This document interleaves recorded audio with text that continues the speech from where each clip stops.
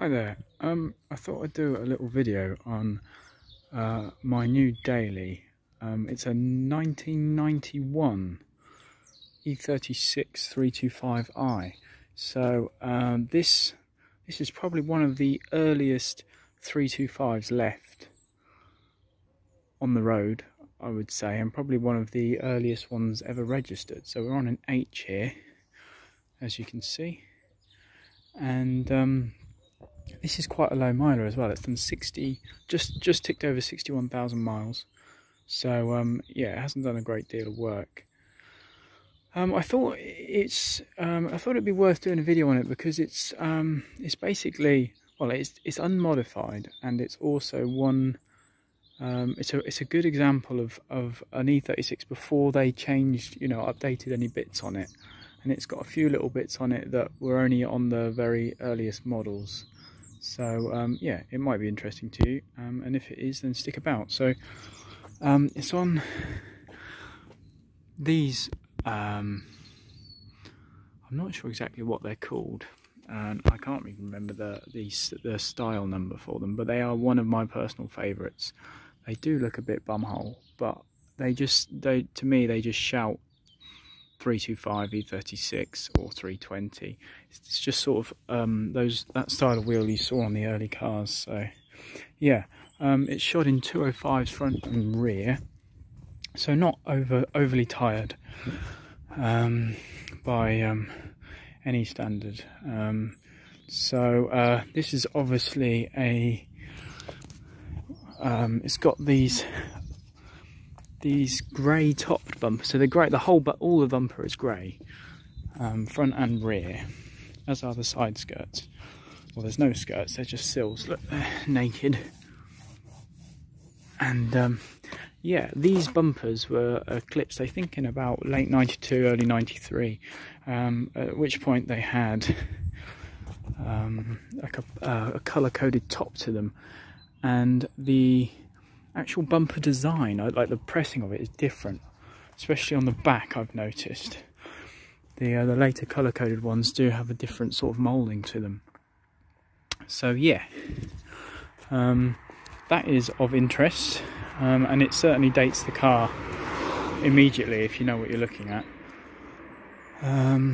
So yeah, this is an early M50, so it's non-Vanos, 192 PS or horsepower, depending on which source you look at.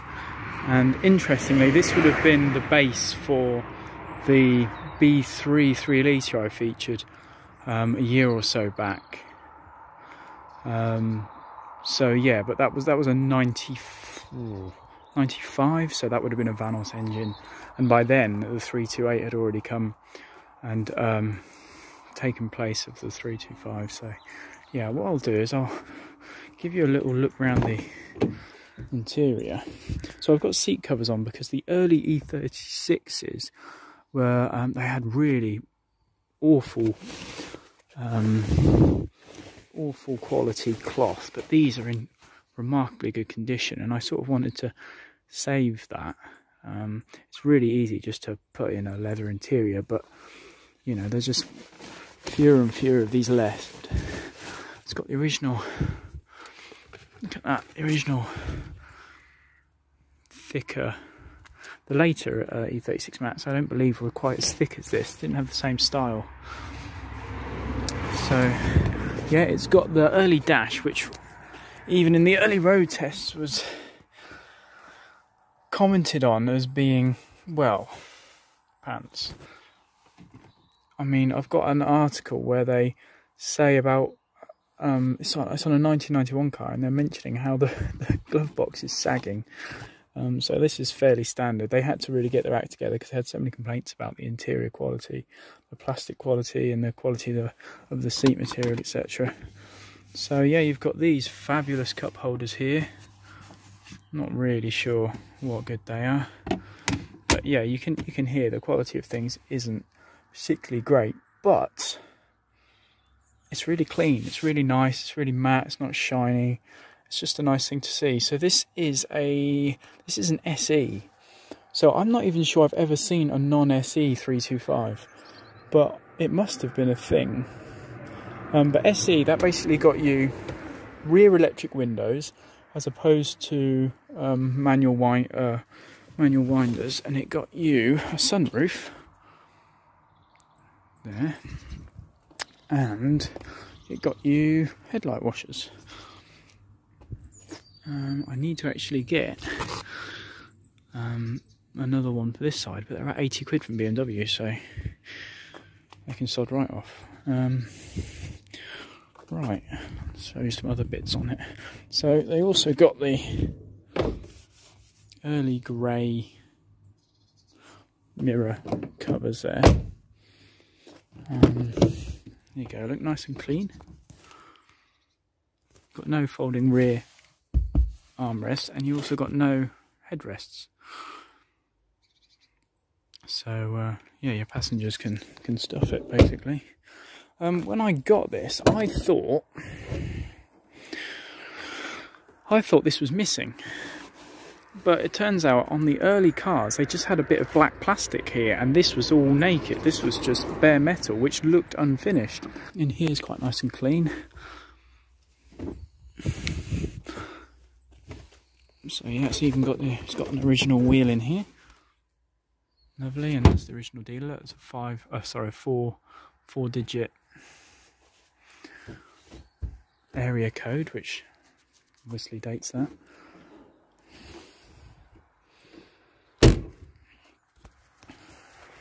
So the rear arches on this have been painted. It's been looked after. I think it's had basically one owner from new, and it was a farmer gentleman, and the story was he went into the dealership. I'm not sure which car he had, but he went in for a fan belt and came out with this car. So it caught his eye. It's had a set of front wings on it, and the rear arch is done, and they're just starting to go just a tiny wickle bit. But I mean, you know, it's E36, so whatever. Yeah. So I'll show you the steering wheel, which is plastic. So they're rare, you know, they're quite rare, hard to find now, these plastic steering wheels, because everybody updates them. And yeah, it does look crap, but you know, it's part of the charm of it, really. So you've got a trip computer here, and on there it can show all sorts of bits like exterior temp. Obviously you'll be familiar with this if you own an E36. Also of interest is, when I looked at the original spec for these, so what they actually came with, they came with a radio preparation pack. So you didn't actually get a radio on an early E36. It came with just the wiring and the speakers, and then the dealer fit you a head unit, which is in contrast to the later E36s, which, as you know, will have like a head unit that really looks the part. And yeah, so that was I'd never really realised that, but yeah, there you go. That would be dealer fit. So yeah, 5-speed box, and no cruise control or anything like that. This hasn't got any options. It's got the original windscreen in it, look,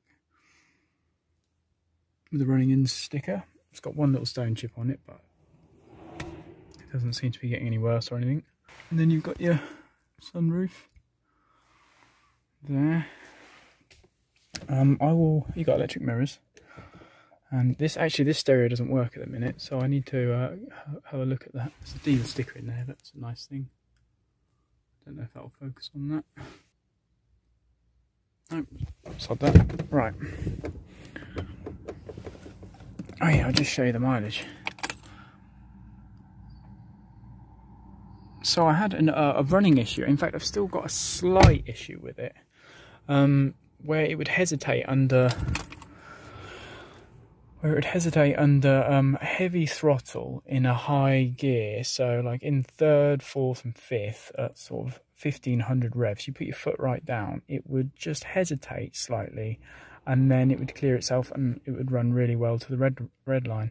And I replaced the camshaft sensor, and I replaced the oxygen sensor in the exhaust, and yeah, I still couldn't narrow it down. It took 4 different machines to do a code read on this.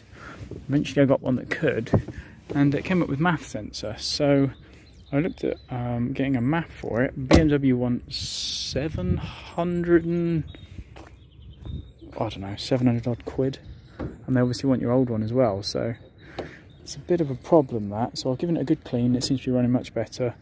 But yeah, that's that. So yeah, you can tell an early M50 because obviously you've got no Vanos here.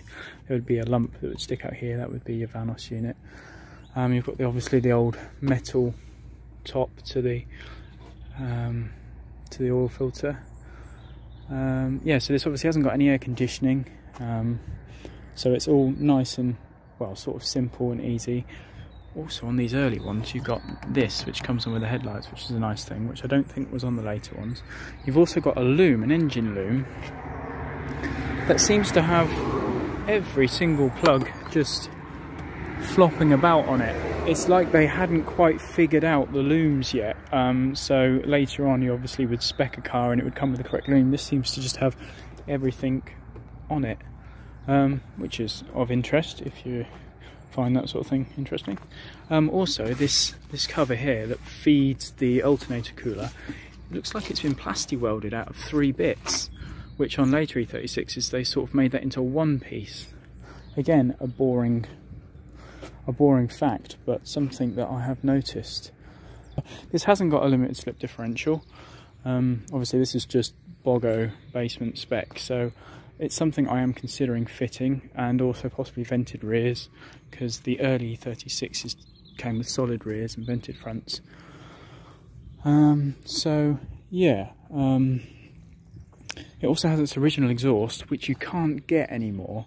They basically, the part was superseded and became the 323, 328 back box and exhaust system from the cat section back, and I think that has the earlier 325 exhaust has less baffling in them, so they're, you know, they sound a bit more fruity.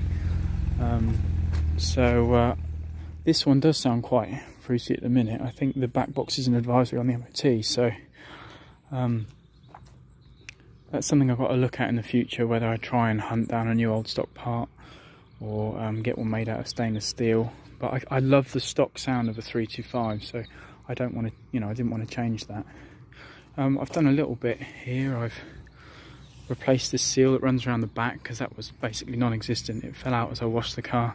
It's a common thing. It's only 40 quid though from on eBay for what seems to be a genuine part. So you know, that makes it look a lot better. What else have I done? I've done the water pump. I had the original plastic impeller water pump in it, which I replaced with a metal unit. I replaced the viscous coupling on the fan, and tidied up the jacking points. So yeah, I can't think of anything else interesting to say, other than it feels really tight. Oh, actually, here's something. In 2010, the old boy took it into the BMW dealership, and he just said to them, just go through it and just check everything and make sure it's all right. And yeah, they found a leak on the power steering, so they replaced the entire steering rack and column. So it's a really nice thing. But when I went to change the fuel filter to try and diagnose this running issue, it still had the original fuel filter on it, which was made in West Germany.